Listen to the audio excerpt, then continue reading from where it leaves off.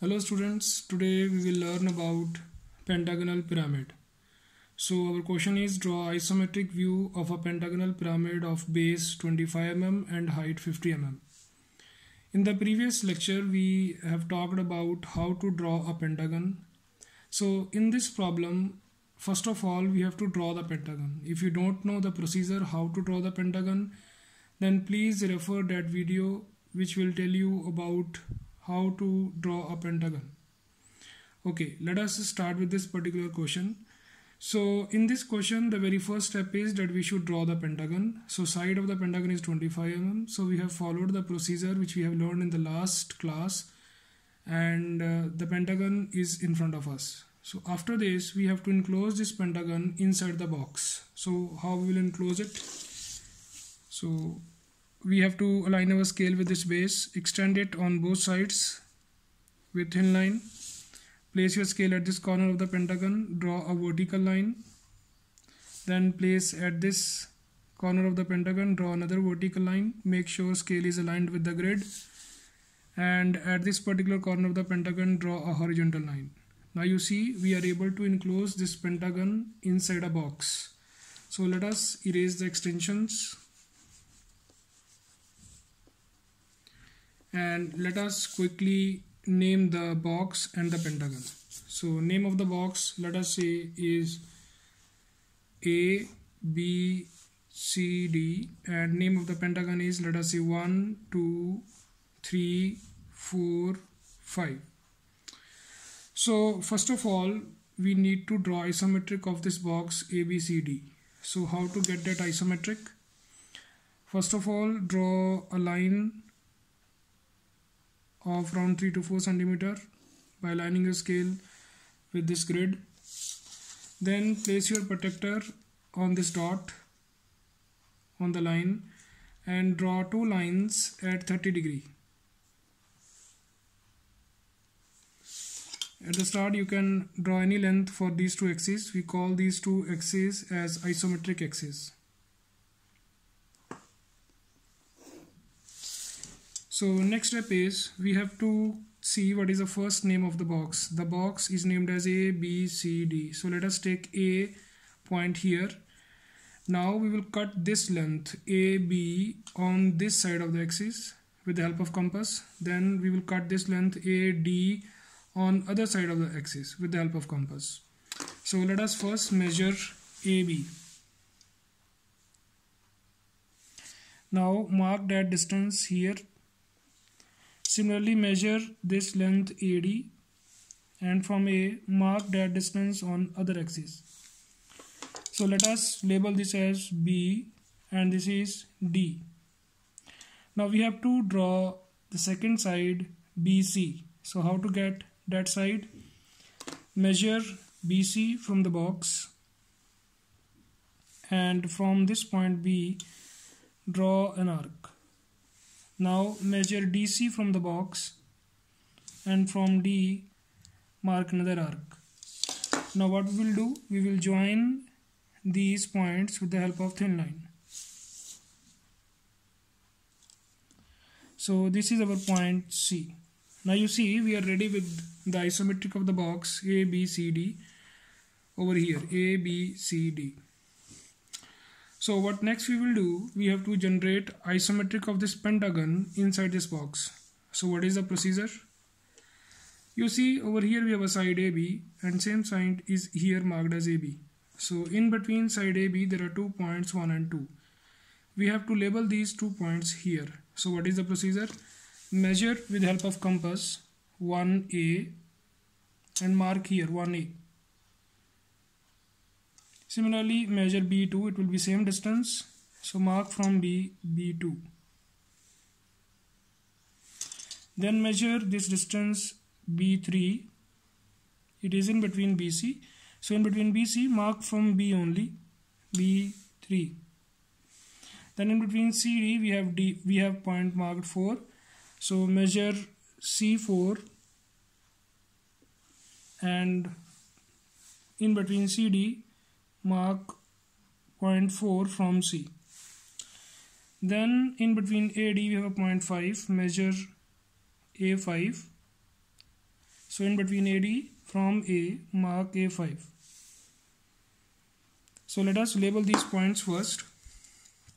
This is point number 1, 2, 3, 4, 5. Now let us join these points with thin lines at the start. Keep everything thin.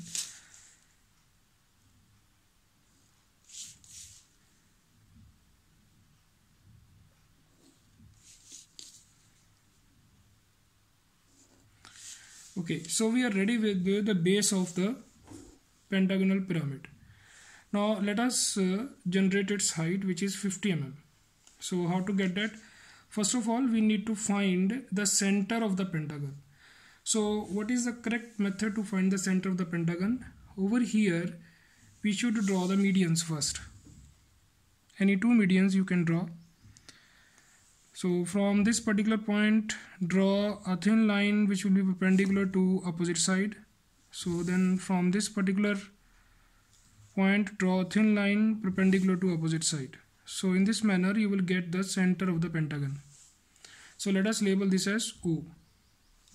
So from this center, you can transfer this distance with a horizontal line from O, transfer this distance over here. So let us label this point as E. So we have transferred this distance on side AB as with the help of this point E. Now what we will do next, we will again measure AE with the help of compass, and from between AD locate that point AE. So from this point we mark same distance from B as well, because same distance will be transferred on other side also, on BC. So mark from B also. So when you will join these 2 points, so we will get the first center line. Now next is find this distance, which is this point is the mid of AB. So measure this distance from A, mark the distance here, or simply we can say find the mid of AB. Then join this point to this 4 to draw the second center line. So in this manner you will find the center of the pentagon. So from this point we have to draw a vertical line equal to height of the pyramid mentioned. So place your scale on the center in vertical position, and from here draw 50 mm thin line, which will be the axis of the pyramid. So this is called as apex. So from apex draw lines to all the corners of the pentagon, which will act as the slant edges of the pyramid. So let us join these 2 first, then 2 to apex, then 4 to apex,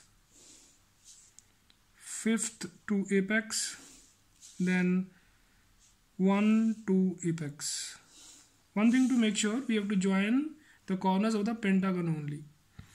So after this, you see, when you will observe this isometric carefully, you will find that this edge and this edge 2, 3 and 3, 4 are hidden behind other faces. So we will keep these 2 thin.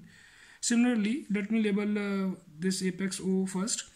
Similarly, edge O3 is hidden behind other faces. So we'll keep edge O3 also thin. Let us make visible edges thick. So you will find that this particular edge 1, 2, then slant edge O2, then 4O, then 5, 4, then 5O, and at last 1O. These edges will be visible. The other edges 3, 4, O3 and 2, 3 will be hidden. So we kept those thin. So we are ready with the isometric. After this, what we need to do, we have to place the dimensions. So for this particular length, this is isometric length, so we'll place its dimension. So you will use your roller scale only. So align your roller scale with this particular axis, roll to this particular point, draw a thin extension line, then roll to that point, draw another extension line. So these two extension lines must be parallel to this isometric axis. Now use your roller scale again, align with this particular axis, roll back by 10 or 15 millimeters and draw another dimension line. Add closed field arrowhead 3:1, and over here you will mention its length, which is 25 millimeters. After that, we need to place the height of the pyramid. So what is the procedure?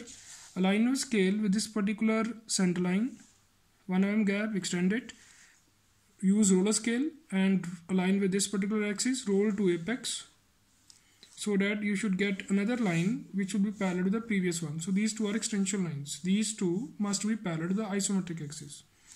Now in between these two, we will draw vertical line which will be the dimension line. So it will give us the height of the pyramid. So we will write here 50 millimeters. So erase the extensions. Then after that, we have to show the angles as well. So this is 30 degree here on both sides. We have to show the angle. This is also 30 degree. I hope the procedure of drawing isometric view of a pentagonal pyramid is clear to you. Thank you very much.